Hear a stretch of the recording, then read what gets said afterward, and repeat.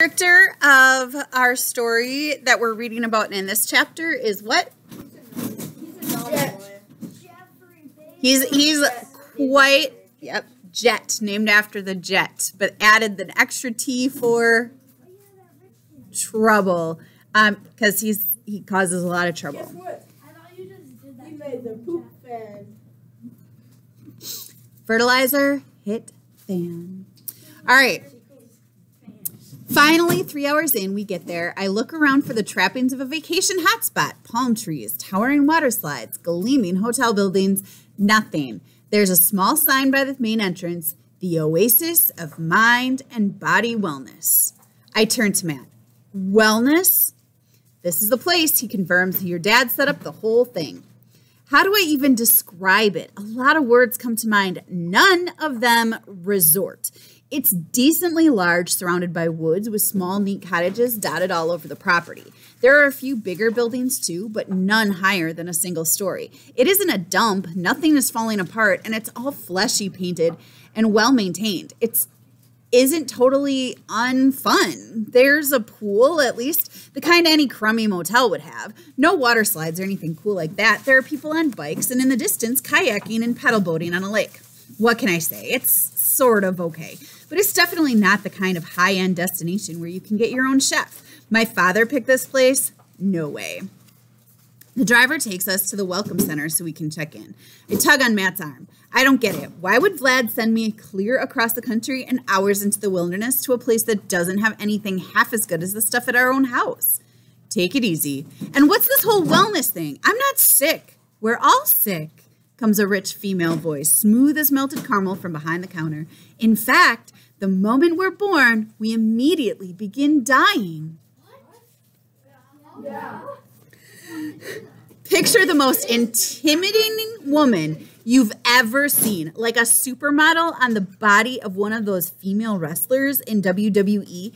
The figure who stands up from her chair must be like 6'4", yet she carries herself with a cat-like ease and grace. She has huge, pale gray eyes that are close to silver. Her hair is almost silver too. What there is of it. It's close cropped. I swear it's shorter than mine. I'm so tempted to stare at her that I have to look away. Hi, Matt says, clearly thrown. I'm Matt Luganis, and this is Jet Baranoff, checking in. I envy you, the lady informs us that almost musical tone.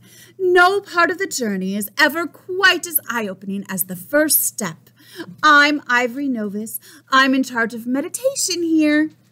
Meditation, I echo. This is the oasis of mind and body wellness. We heal the body through diet and exercise. The mind, on the other hand, is a more complicated instrument. The valves of a trumpet can be oiled. Only meditation can tune the mind. Huh? I've heard of math teachers and English teachers, I tell her, but meditation teachers, that's a new one. Here at the Oasis, we say pathfinder, not teacher. I cannot plant information inside your head. I can merely show you the path to understanding. Every time Ivory Novus opens her mouth, a lot of serious weirdness comes out. I blurt, you know that waiting list? Is it to get in or get out? Ivory laughs, then holds out her hand. Matt moves to shake it, but that's not what she has in mind. Your phones, gentlemen, she tells us. A great fear clutches at my heart. What about them? You have to turn them in.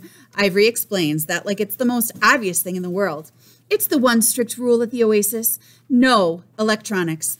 On the path to wellness, the only screen you need is the vast blank slate of your imagination. I'm psyched.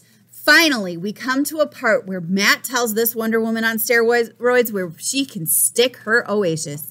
So it's a blow when I see him hand over his beloved Fuego phone like it's nothing. You knew about this? I accuse him. He nods grimly. So did your father. That's when it dawns on me.